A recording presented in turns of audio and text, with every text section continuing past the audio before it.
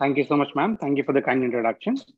As ma'am said, esophageal structures are usually, I would say, not very common, but usually an uncommon endoscopic finding during our routine day-to-day practice. However, the management of esophageal structures is very, very critical whenever we find such a patient. So I invite the speaker to talk about the topic, and then we can follow up with the discussion.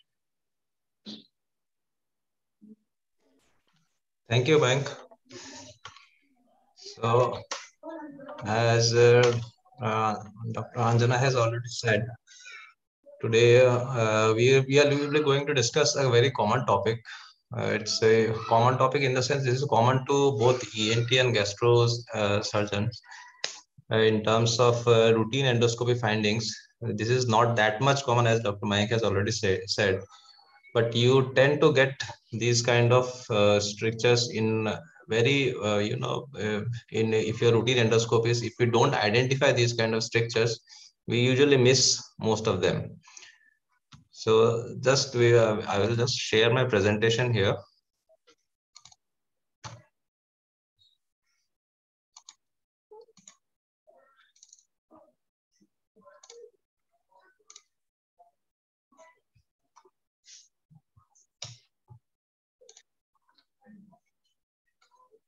Okay.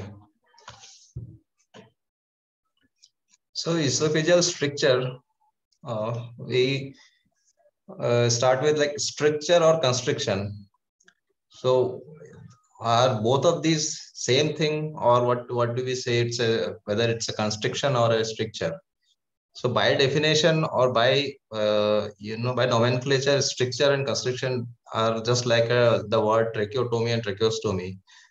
So in as a nomenclature, stricture is less widely known as a constriction, is a type of abnormal narrowing in a passage in the body.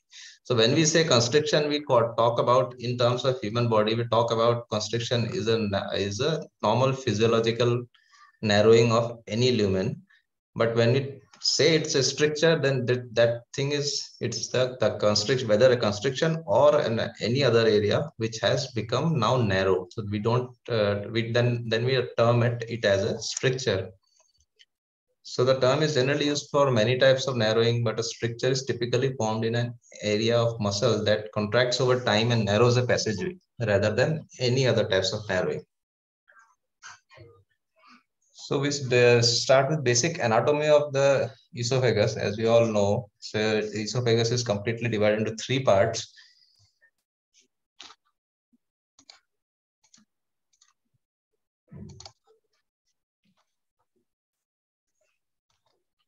The three parts, it consists of the cervical part, thoracic part, and the abdominal part. So overall length of the esophagus is 23 to 37 centimeter with a diameter of 1 to 2 centimeters. The cervical part, it starts from the lower border of the cricoid cartilage. It's at the level of the cricopharyngeus muscle, C level, at the vertebral level of C5-6, and that is the cervical part. And before it enters into the thoracic inlet, so that is the part. This is the cervical part. And the second part, the thoracic part, it's the superior thoracic aperture from the T1 to the esophageal hiatus in the diaphragm at the level of T10. This is the thoracic part. And in the abdominal part consists of a very smaller part, the esophageal hiatus in the diaphragm, and is continuous with the cardia of the stomach at the GE junction. So in this whole length, normally what we find is three natural constrictions. As earlier mentioned, constriction is the natural narrowing of any lumen. So here there are the three normal esophageal constriction, not to be confused for pathological constrictions. So we must always keep in mind that the levels of these three constrictions should always be in our mind whenever we do a upper GI endoscopy. So the first narrowing is the cervical constriction is the narrowest point due to the cricoid cartilage at the level of C5-6, just at the beginning of the esophagus. Second constriction we find at the level of when the aortic arch crosses the esophagus. So that is at a level of T45, is a 23 centimeter from the upper incisor teeth. Then third constriction is the abdominal constriction at the level of the esophageal hiatus, where the diaphragm constricts the part. That forms the lower, the third constriction.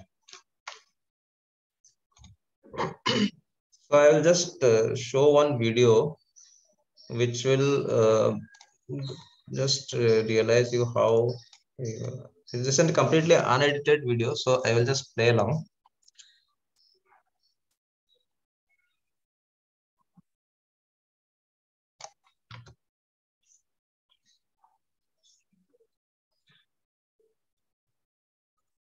So this is the cricopharynx, where we actually before insertion we almost get blind out. So that is the narrowest part. And then when we go down, this is we have just here when we see at this level. I will just wait.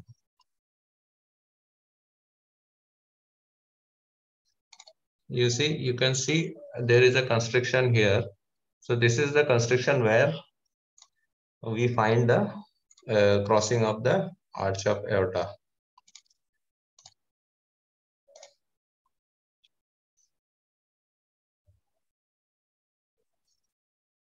And that is the lower esophageal sphincter. So when we talk about strictures, we mostly encounter with benign strictures, which may be further divided into simple and complex and malignant strictures. Malignant strictures usually growth or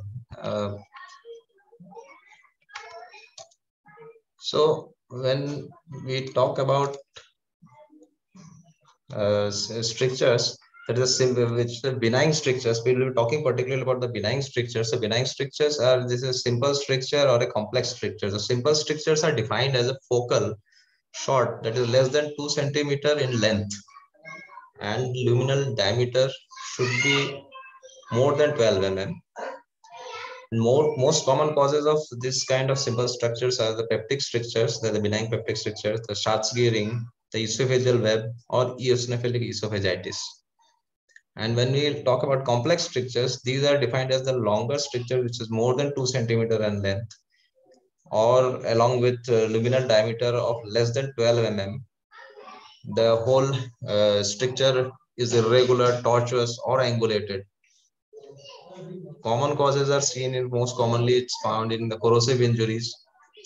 Then the anastomotic strictures, where post-esophageal, for any esophageal anastomotic surgeries, there are stricture at the anastomosis point. Radiation induced in cases of a malignant tumor is there, for which the radiation has been taken. So there may be a radiation induced stricture. And ESD endoscopic, there is submucosal procedure is sometimes done for in cases of simple strictures, or in cases of achalasia. If we go for endoscopic submucosal resection, so as a part of that complication, it may go into the complex strictures. So there is one more variety, which is called benign refractory or recalcitrant esophageal strictures. So these strictures are defined as when a normal, simple, or a complex stricture which goes into a failure, because as in terms of persistent, even after persistent, dilatation and persistent treatment, if the diameter is not more than 14 mm in 5 sessions of endoscopic dilation with 2-week intervals, these cases are considered to be refractory strictures. So just like this, the stricture is almost there, but even after the treatment, the stricture has not gone. So in that case, the treatment line is completely different. So here I will just discuss the esophageal webs and rings, which we commonly note. That is, they are defined as the A ring, B ring, and C ring. A ring is a transient smooth muscular ring above the vestibule. B ring is the Schatzki ring. Schatzki ring, it is called as a Schatzki ring when it is a symptomatic one. It's a very thin mucosal ring at gastroesophageal junction. which is most commonly associated with hiatal hernia. And the C ring, it's the diaphragmatic indentation associated with hiatal hernia. I will just go through one video. Dr. Mayank. Mayank? Yes, I'm here. So you just will just discuss with the video. I'm just playing through and going through. So just go through the video and just let me know what do you what is your opinion in this particular video, in this particular finding. This patient presented with repeated pain, abdomen dysphagia. So here we see,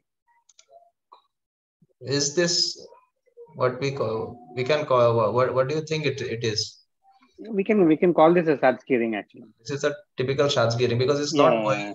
not getting dilated there. It's Yes, fixed. yes, yes. It's a very thin Yes. mucosal ring over there, and below you can see that is the lower sphincter down there, and which has the mucosa has completely changed. There is some part of hiatus hernia is there.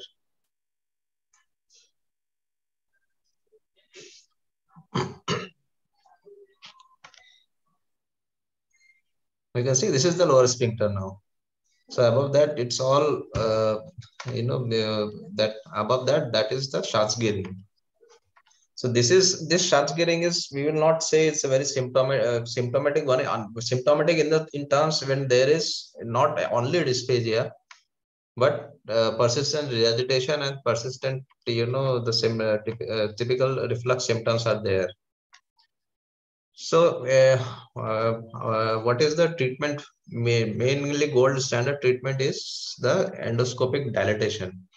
So endoscopic dilatation can be done with CRE balloons or with Severi-Gillard and dilators.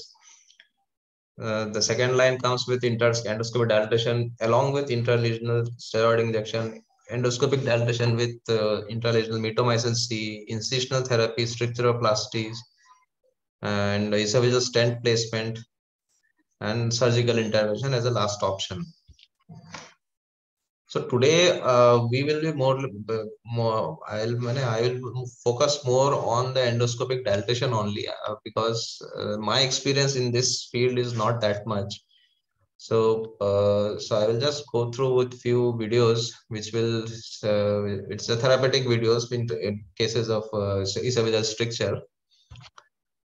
So this is it's an algorithm in terms of endoscopic dilatation with Severi-Gillard or balloon. For 5 sessions, it has to be done in a 15 days interval. It's a 2 weeks interval for a 5 session is must. And after that, even if after that there is a persistent symptoms, then second line we can go for steroid injections. That it has now become into a recalcitrant or a refractory stricture. So endoscopic dilation along with mitomycin C is there. If there is a very short stricture, incisional therapies can be done. For long stricture, we can give full metal self-expanding nitinol stents are also there, which can be placed. Even if, and sometimes if all fails, then at the end, it's a surgical intervention is required. So primarily endoscopic management, we have Severi-Gillard dilators, which comes in various sizes. It is endoscopically guided, and it can be used very beautifully. It's a tapered tip. So gradual dilatation can be achieved with multiple entries. Balloon dilatation, these balloons usually come with various sizes from from 8 mm diameter to it goes up to 16 to 20 mm diameters.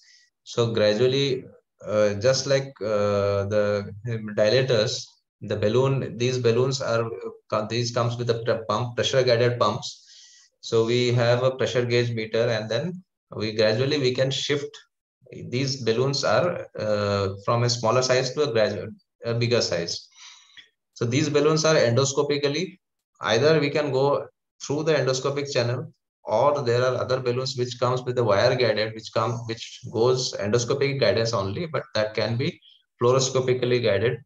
but that balloon doesn't passes through the scope. So these CRE balloons are they go through the scope, so you get a direct vision of the balloon. So there is just a slight differentiation between both the balloon and bougie. There are types. A balloon as wire guided. It's a fixed wire. In bougie has the tapered tip. It's a Meluni one. The wire guided is severe killer.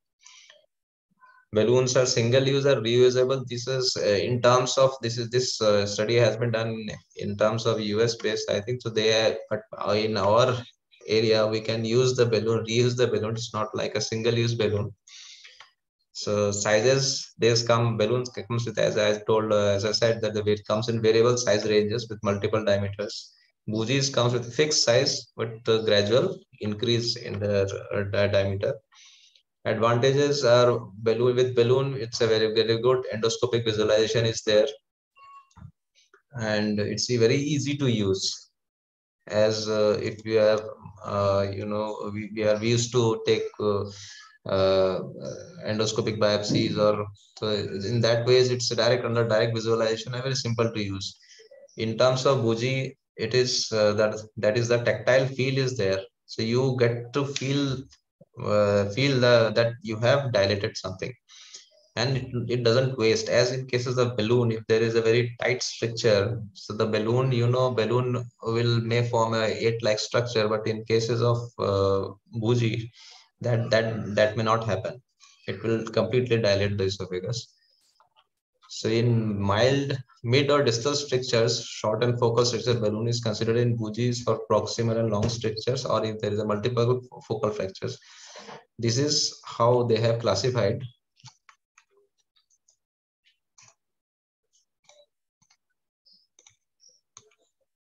So this is the two type of balloon in our hospital. We have both the types of balloon. This is on the left side. This is a balloon which comes with a pressure gauge. It can be used in it cannot be used through the scope. This is the working channel is not that much. It's a wire guided one. It has to go alongside with this, so because it can be used under direct vision with the endoscope, but it goes outside the scope. But this on the right side, this is the CRE balloon. This balloon, it completely goes through the working channel of the GI scope, and with the pressure gauge, we can gradually push dilate the balloon. So this is one case. This is the first. The patient, when the patient came to me, so this is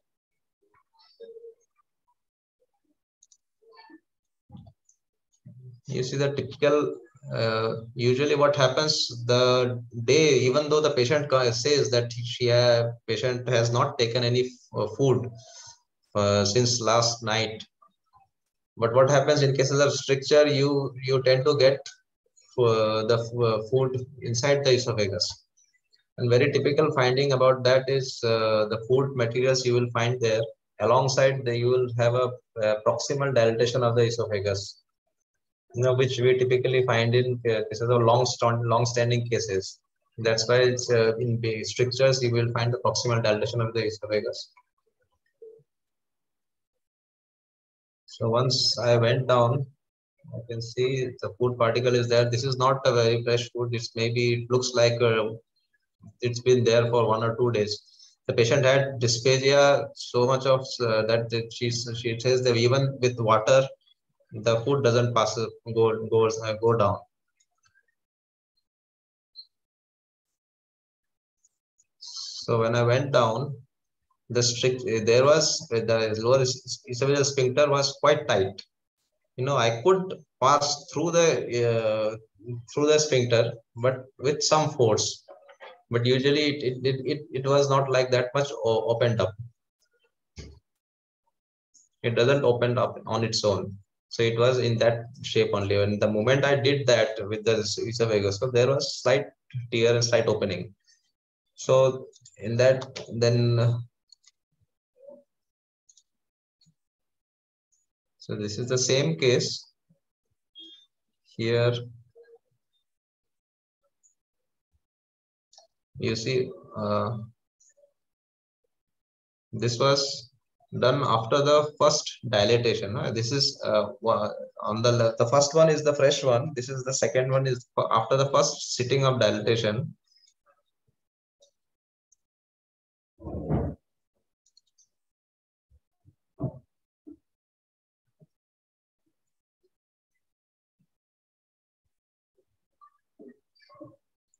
This was taken after a gap of 10 days. At that time, I could easily pass through that.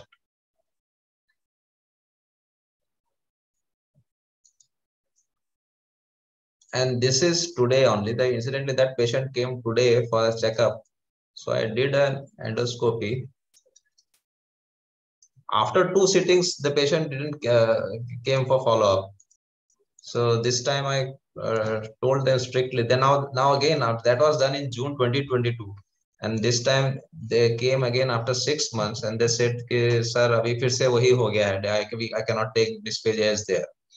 So I told them that you should have come. I have already called you for 5 sessions, but due to some financial constraints, or they were not they didn't came. So when I did this today, I could pass through the G junction. But what happened? You can see that whole esophagus is dilated, irregular, and even the fluid is there. You know, the fluid is fully filled with the fluid. Liquid is not going down on its own because the whole peristalsis is not that much good.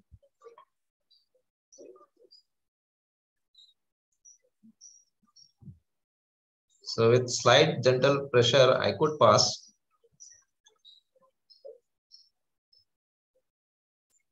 So this is entered into the stomach. So this is the balloon assembly.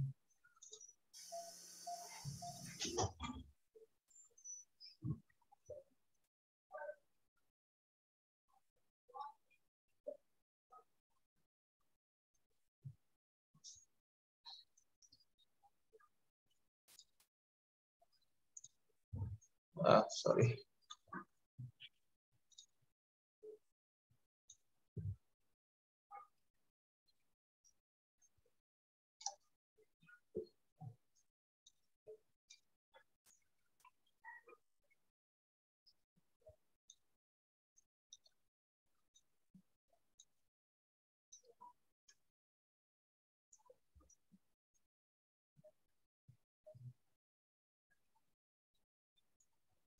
So this is at the sphincter. So this is the guide wire which has gone through the scope.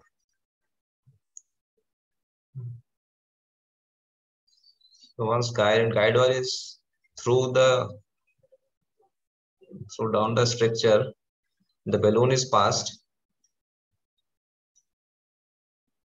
So once balloon is placed,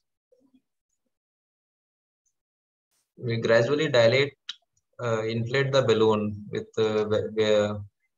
gradually from lowest pressure to go. Every balloon comes with a different different gauges of pressure. So we cannot exert beyond certain pressures. So that's why we need different sizes of balloon.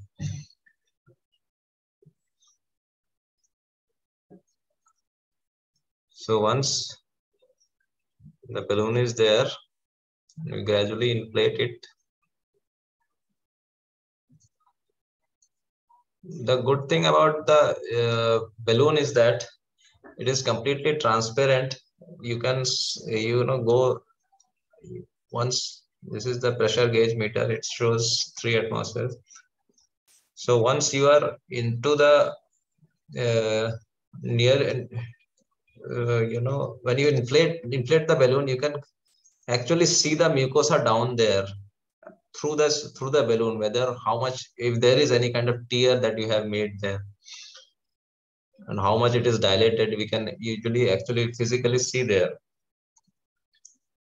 So once dilatation has been achieved, you see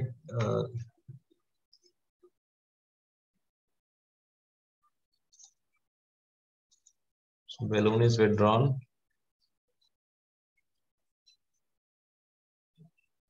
So it's a very good dilatation has been achieved. Now the scope doesn't needs to be pushed that much hard. So it goes very beautifully. This was the first time when I dilated. So the same patient today, this is today's video.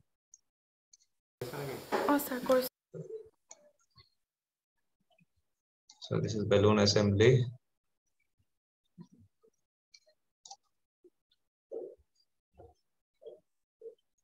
It is the same patient.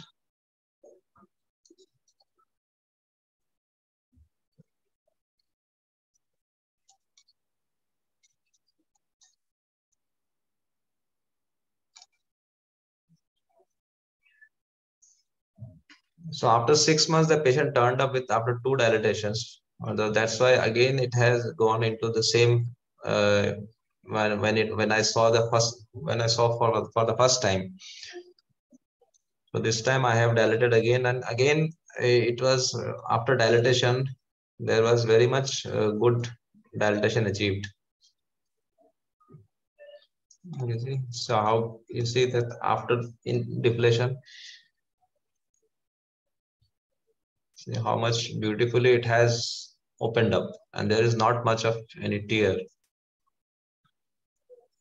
So if we go down, and we should always look for any tear from inside as well. So when we do a fundoscopy there from inside, there is no tear here, the mucosa. Okay, so that was the case 1, and this is the case 2. Yes, there are 2 videos here. On the same day, the patient came with dysphagia for 6 months or 9 months. So when I did the endoscopy, patient told me that she is empty stomach since last night. So I did the endoscopy. So when I inserted the scope after passing the cricopharynx, this is the cricopharynx. You see, it's all filled up. It's all proximal dilatation. You can see there's all food stuck over there, which is not going down. Apart from food, the whole esophagus, you can see it's a whole smoothly dilated as a whole. So I was not, although the patient was quite old, so I was not in the doubt that this will turn out to be any malignancy because of the typical findings. So I told the patient to wait for another 2 hours. She waited for 2 hours, and then again after 2 hours, I did the repeat endoscopy on same day.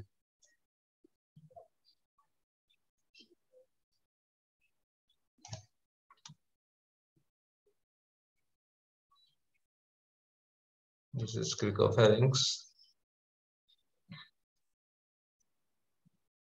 You can see now the food has cleared up.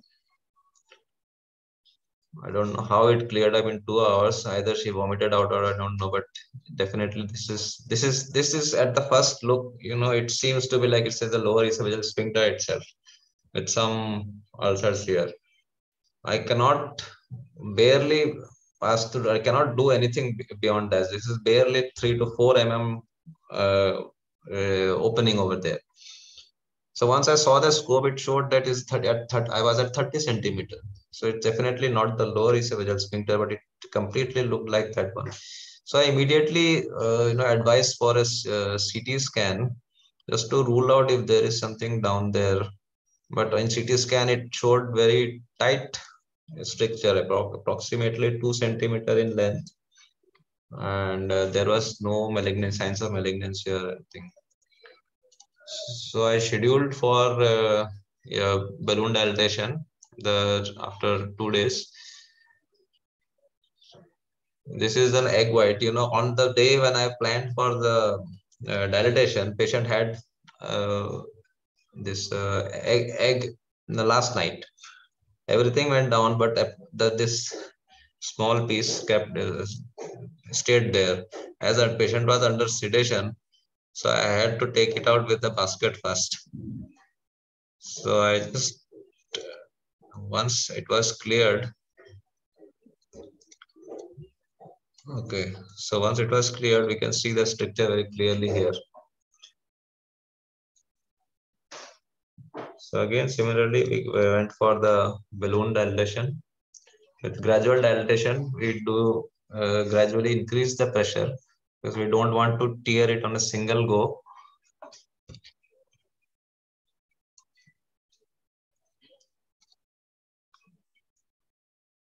So we gradually dilate it. The one thing is, even though the patient is if you under sedation as well, once an optimal dilatation is achieved, the patient will have a cough. So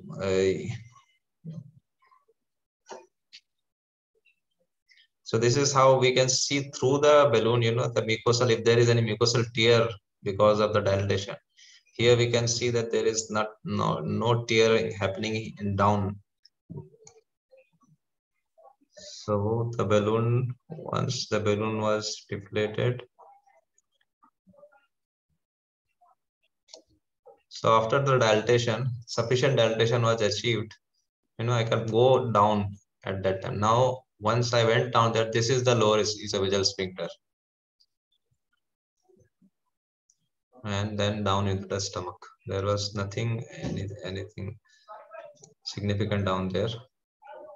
But you see, that is when I came back, you can appreciate the stricture. This is the lower esophageal sphincter. Then again, we come up.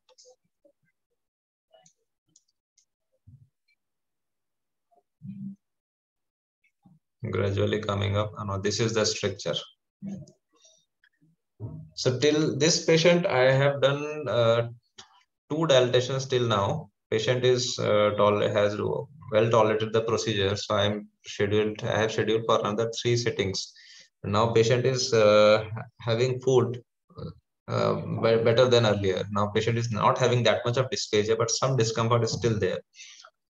So I have planned for another 3 settings for that. Thank you. That was a short presentation from my side.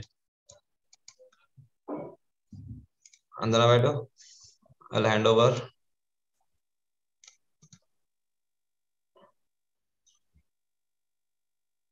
Okay, Mayank, any inputs from your side? No, just one thing. I think was the first case a case of achalasia? Yeah. Okay. Take it. So It was usually, not a stricture actually. Yeah. We don't consider achalasia as a cause of an esophageal stricture. Yeah. It is basically due to the hyperactivity of the lower esophageal sphincter actually. So in that setting, what we prefer is not a CRE dilatation, but we do what we call a pneumatic dilatation. There is a different kind of a balloon for that, which we call, I think it's called a Rigiflex. It's a Rigiflex. There's an external one. Yeah. It's external is not through the scope. Yeah, it's not through the scope. We put in a wire first, and over the wire, we usually take the balloon through that. Usually, we can even do it without the wire sometimes. And under the fluoro, we do the dilatation. Yeah, so we usually do it under fluoro. As the most important part in management of, or rather, should I say, the endoscopic management of the endoscopic stricture is the length. You need to ascertain the length. Just as Dr. Keshav earlier said, we have to identify whether the stricture is simple or complex. So the easiest way to do is the length. If the length is more than 2 centimeters, usually we consider it as a complex stricture. From the management point of view, it is important. Why? Because the CRE dilatation that we do, the length of the balloon is only 5 centimeters. So you cannot dilate a stricture which is more than 3 centimeters with a balloon. Usually what we advise is to have the balloon should be present on both sides of the stricture. That is only when it will form a waist, and the waist, when expanded enough, will break the stricture or cause sufficient dilatation. So the first important point from endoscopic management point of view is the length. If the length is more than 3 centimeters, we will not be doing a CRA dilatation. Then we will have to go for the Buji dilatation or the Fabry-Gillard dilator. Again, in benign strictures which are simple, the second case looked like a peptic stricture actually. Yeah, peptic So stricture. those are kind of the easiest to manage, and those again are very rare to find these days because of the frequent use of proton pump inhibitors. They are not very common these days, so we don't find them. But as he showed, they are very easy to manage. We usually can use CRE dilatation in them, and after one or two settings, usually the patient responds. And if we can keep the patient on a long-term PPI, we usually use a double dose initially of a PPI for about 8 weeks, and after that we put it on OD doses. Usually the patient responds. What is most difficult to manage as far as endoscopic management of strictures is concerned are the corrosive strictures, which surprisingly no, we don't see here that often. During my time in Delhi, it was very common. Those are the most complex of strictures, which can vary in size, shape, length, anything. Usually, we do a bougie dilatation in such things. So Yeah. that is that. The other things that Dr. Keshav mentioned initially, like injection of steroids, or there was a term called stricturoplasty. We have all tried this, but stricturoplasty works sometimes, but the steroid injections not really. They don't work actually. We have used in recalcitrant strictures as well, but not with much benefit. But it stricturoplasty helps. In stricturoplasty, what is done? We actually use a cutting knife. We have a ERCP instrument. We call it an NKP needle.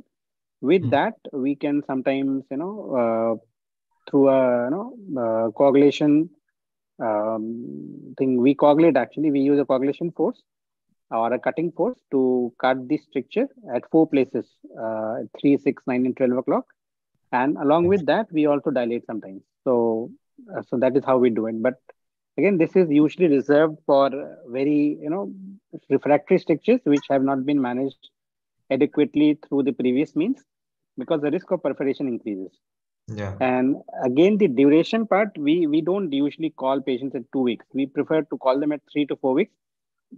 This is because of my experience back there, where we mostly dealt with corrosive strictures, where the risk of perforation is very high actually.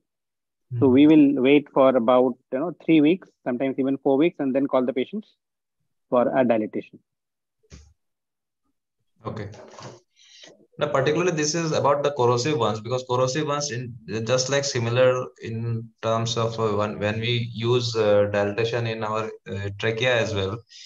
Okay. We it's like any mucosal luminal dilatation. If that is because of some corrosive or some underlying different disorder which is not going to settle down, we have to wait for at least 3 to 4 weeks.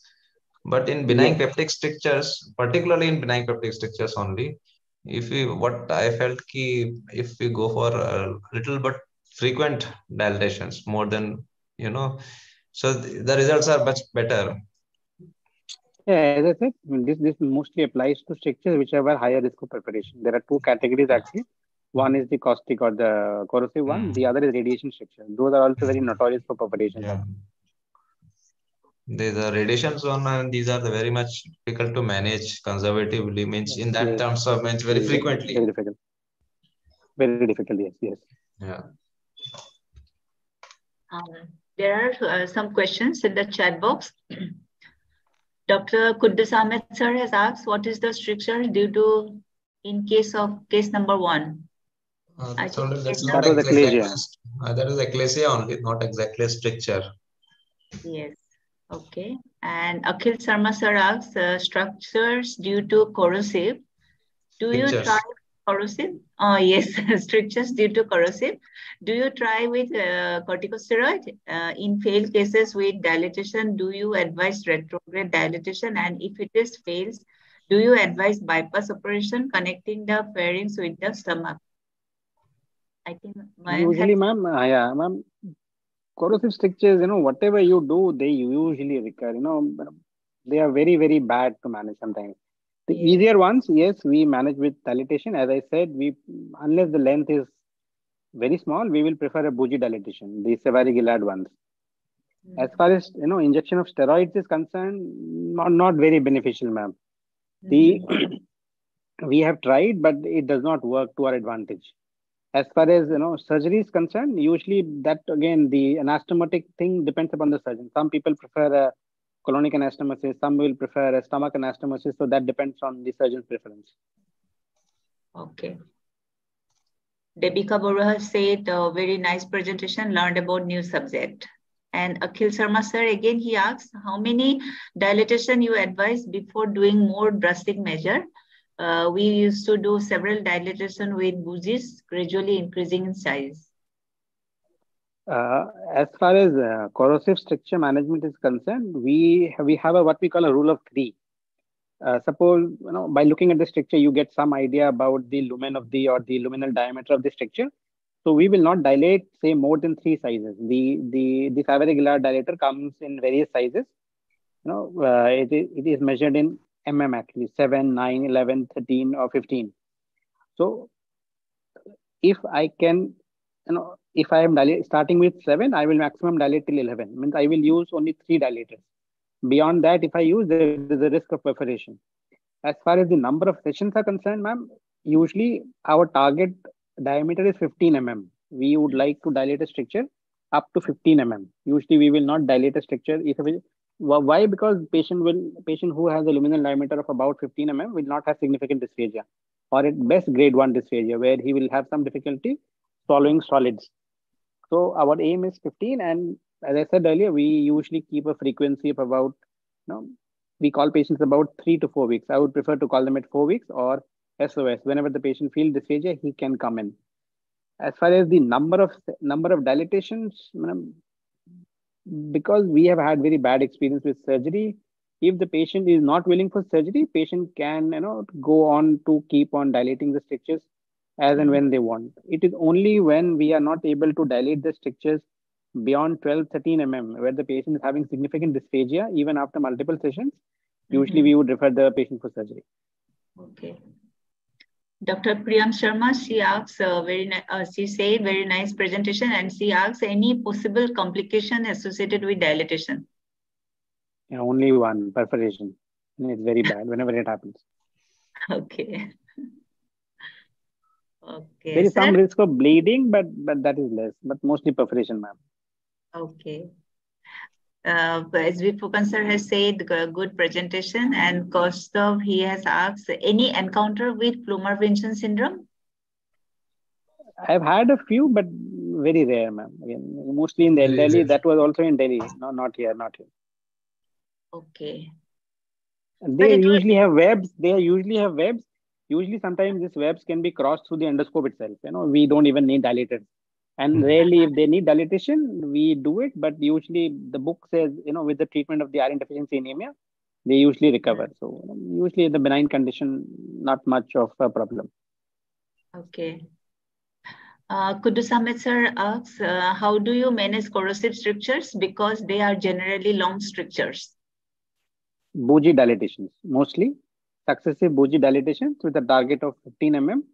If a 15 mm target is not achieved after satisfactory dilatation or number of sessions, surgery. So I will open the forum to Dr. Fukan sir. Kiba hudibo niki sir? Andana madam. Yes. Can I share one case for both the expert? Yes. Okay. If you allow. Just yes, I'm allowing you. Please.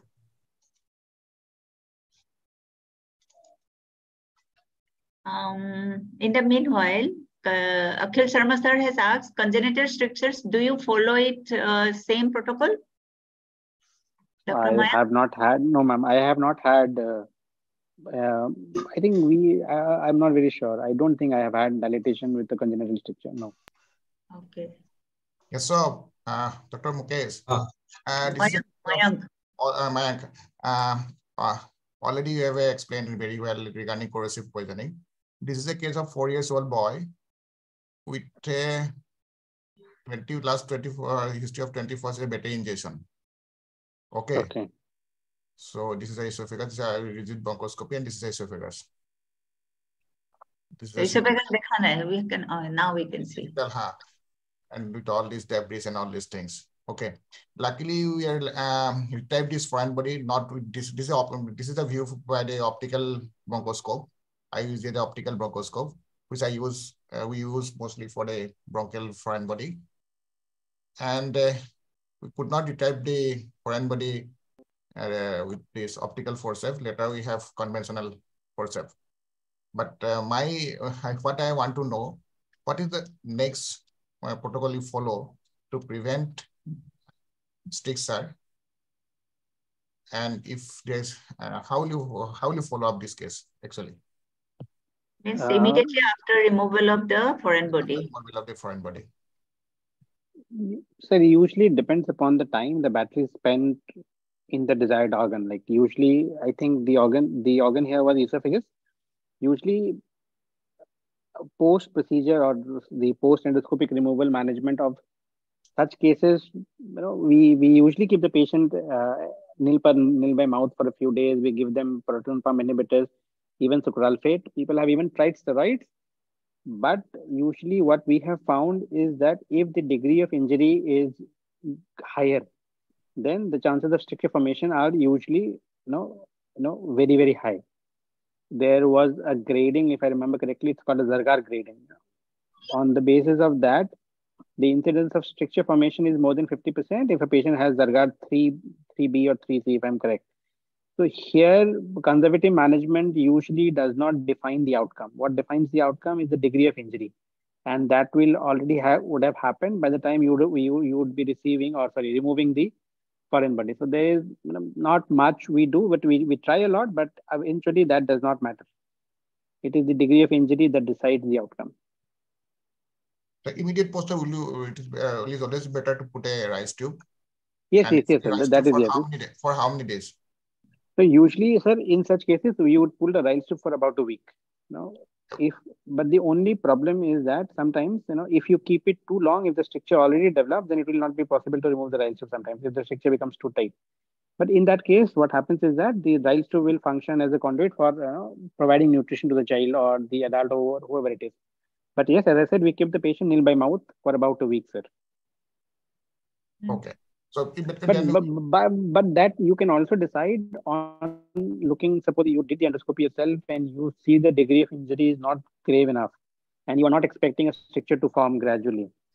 Then you can, usually in Zargar 1 and Zargar 2, we don't keep the rice tube for more than 2 or 3 days. If the patient has had an injury which is higher in nature, either I'll put in a rice tube or I will advise a feeding jejunostomy. Okay. That means we basically do follow-up endoscopy after 7 days. And if you found there's a probability of stricture, then... No, we don't do an endoscopy. Usually the protocol is to do an endoscopy within the first 72 hours of this is for corrosive, sir. We do, this is for corrosive only, not for a foreign body. This is a special case actually. In a corrosive ingestion, the dictum is to do an endoscopy within 72 hours.